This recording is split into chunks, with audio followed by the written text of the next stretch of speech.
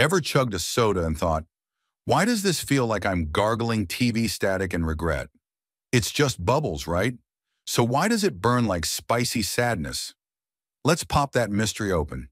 Carbonated drinks are loaded with CO2, carbon dioxide, aka the fizzy magic that tickles your tongue, then slaps it. When CO2 hits the moisture in your mouth, it turns into carbonic acid. Yes, acid, mild, but enough to trigger your brain's pain sensors. That tingle? That's your brain going, hey, are we drinking danger? Spicy without the heat, pain without the peppers. And the bubbles?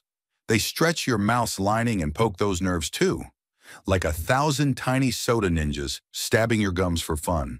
Some people love it, masochists with a Sprite addiction. Others, one sip and it's a full-body betrayal. So are you a carbonation junkie or a bubble wimp? Drop a if you can chug spicy soda like a champ, or a if it wrecks you.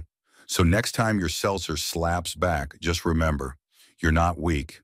You're sipping acid. Stay fizzy, my weirdos.